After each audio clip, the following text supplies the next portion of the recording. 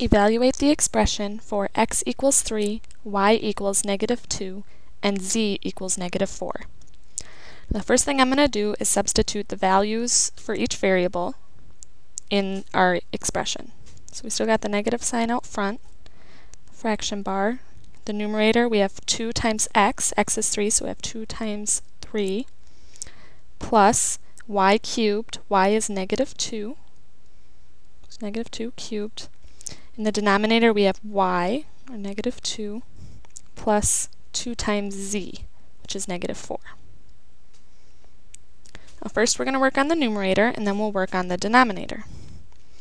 In our numerator we have 2 times 3 plus -2 cubed. We'll do the exponents first. -2 cubed is the same as -2 times -2 times -2. -2 times -2 gives us a +4 times -2. It gives us a -8. And then 2 times 3 gives us 6. So this becomes 6 plus -8. 6 plus -8 gives us -2. So that's our new numerator. In our denominator, remember this whole fraction is negative. Just a note here, we got to make sure we put that negative sign back. Denominator, we have -2 plus 2 times -4.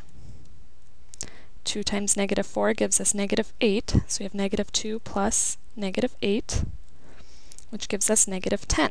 So that's our new denominator. Now, -2 over -10, we're dividing a negative number by a negative number, so these ultimately cancel, but the negative out in front makes the entire fraction negative. So it is still a negative fraction, but we can simplify because 10 and 2 are both divisible by 2, leaving us with 1/5.